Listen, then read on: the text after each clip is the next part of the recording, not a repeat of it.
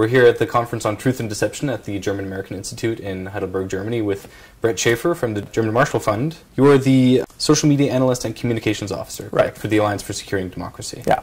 Lovely. Well, so our issue here is, of course, like I said, truth and deception. In a nutshell, why is the topic of disinformation so serious and so grave at this moment?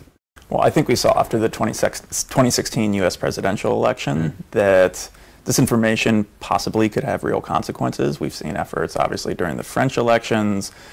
We've seen disinfo campaigns in Ukraine and the Baltics. So we're seeing this now not become sort of a localized problem, really spreading globally in almost every election.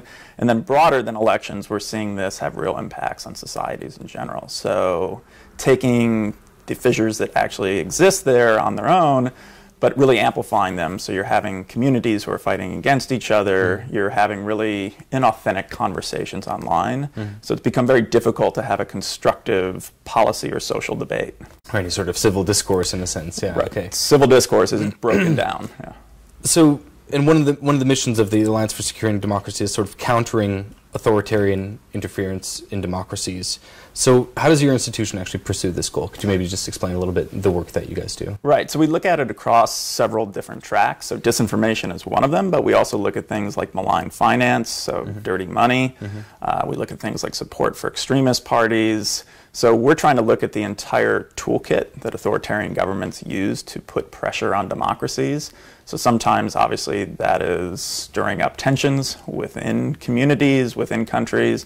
Other times, it's actually directly supporting some extremist parties. And then, of course, there's the problem of dirty money and energy politics and all the different pressure points that authoritarian governments can use to really swing the course of democracy in general, but particularly how democracies work within countries. So by really ramping up support for the parties that are trying to undermine, for example, the EU or transatlantic relationships, there's really an effort to sort of divide the West in general. So what efforts are is the U.S. government undertaking actually to counteract these kinds of things? Is it enough, or where are we falling short? I think there's a sense by a lot of citizens that maybe we're not doing enough.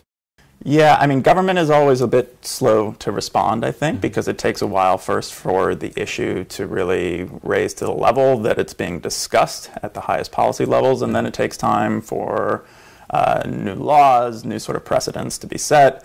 So we're behind the curve, certainly. I mean, we know that there was interference in the 2016 election. We're almost at the 2018 election, and very little has been done actually to fix the vulnerabilities that we saw in 2016.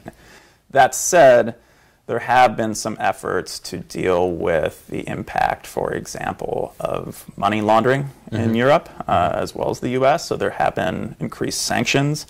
The cost of some of these bad actions has certainly risen.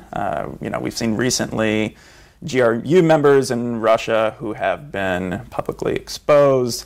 There's certainly more of a light being shown on some of this activity, which obviously helps. And also looking at the tech companies. And if you go back to 2015, 2014, it was just sort of the Wild West online, and nobody was paying attention to how data was being shared.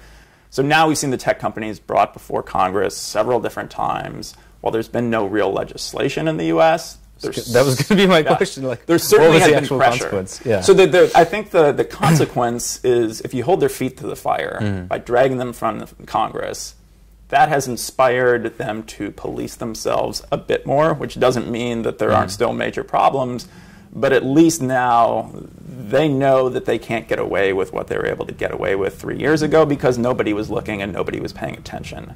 So just by having to sit there and answer questions, even though Congress has done really nothing to this point to actually regulate, I think that exposure and that pressure has actually moved the ball a bit down the field, because they understand if they don't start correcting some of these issues, Congress is going to be forced to regulate. Switching gears for a little bit, so you're also the primary analyst for something called the Hamilton 68 dashboard. Right. For our viewers at home, maybe you can explain what that is and what you do and what this tool is effective for. Yeah, so this is a project we launched in August of last year. So it looks at 600 Russian-linked accounts on Twitter. We use the word Russian linked. It doesn't mean they're actually operated in Russia or operated by the Russian government. Now, we have a high degree of confidence that some of them are. So we look at that core network and we look at the main amplifiers of Russian media messages, for example. So who are the people spreading the narratives that are consistent with these accounts that are hyperactive that we think are connected to the Russian government, as well as things like RT and Sputnik. This gives us a sense of an entire network and what they're talking about on a daily basis. So the Hamilton 68 dashboard will show in real time the hashtags they're using, the topics they're talking about, the URLs that they're linking to give a sense of where the focus is for these kind of Russian disinfo efforts at any given time. And then in theory, giving us this sort of knowledge to counteract those messages. And we had a similar project in Germany around the elections last year called Article 38. Did the same thing with German Twitter. So what constitutes, what like bar needs to be sort of reached in order to classify something as Russian linked? What does that exactly denote? So the core of our network was really found through human intelligence. So we had a team of outside researchers, including former FBI agents, who were able to track some of these accounts over several years, particularly looking at their activity in Syria and around that conversation. So they were able to reach a high degree of confidence after looking at the behavioral patterns of some of these core accounts that they knew where this was coming from. So they're sort of able to connect it back to Russia quite conclusively. The accounts around it, we're able to do sort of network analysis. So we don't know exactly who's at the keyboard, but we know how they're acting and who they're interacting with.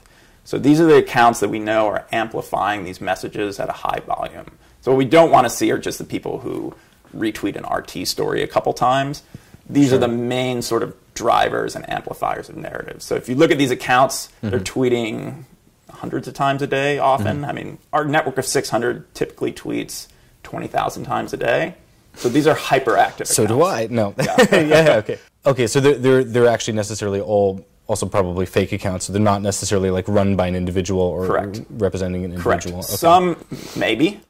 Most of them we think are probably using sock puppet identities. So many are portraying themselves as Midwestern Americans. We've kind of looked at their patterns of behavior and found that to be highly unlikely.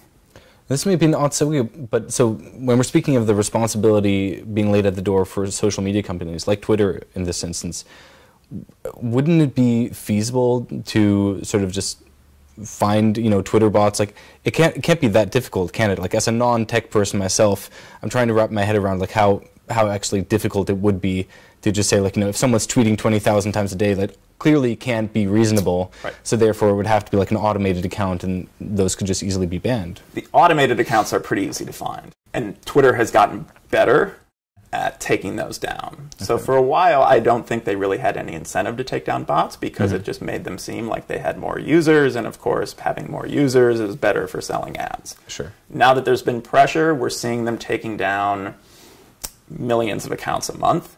And for them to ID an automated account is pretty easy. What is challenging are the sort of professional trolls that are tweeting at a high volume, not thousands of times a day, but 50 to 100 times a day, occasionally use some level of automation. So we call them cyborg accounts.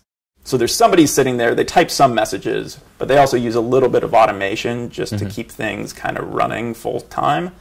So those kind of accounts are a little bit more difficult because they're going to show different patterns of behavior that machine learning wouldn't catch immediately. So we've spoken a little bit about how government might possibly counteract disinformation campaigns. Me, as an individual, or any other, let's say in this context now, any German citizen or a US citizen, what can one do if one wants to help out? So I think there's a great deal of responsibility that actually falls on the individual, because if real users weren't engaging with these accounts and spreading some of these messages within their own sort of organic online communities, whether online or offline, this wouldn't really have an impact. If the bots and trolls were just talking to each other and tweeting at each other, it doesn't matter. So I think the individual needs to look at what they're doing online more critically. So when they see a story, whether they want to believe it's true or not, and that's the thing. Most of the time, people are spreading fake news stories that they want to believe are true, because if you're a Trump supporter and it's something about Clinton, you spend less time wanting to really check the facts. But I think it is incumbent on social media users to actually do that fact checking before they retweet it, because once you, as a real user, retweet something, email it to relatives, you then become the source of that information. So the next user down the line loses that context where it originally came from. So they're not able to say, this story doesn't seem right, this outlet I've never heard of. Now this story is coming from you. You might be a brother, a friend. So you've given it credibility. So I think that's the role of the user, is just to be a critical thinker online. Wonderful. Thank you very much, Bret Schafer. It was a pleasure having you. Appreciate it. Thank you.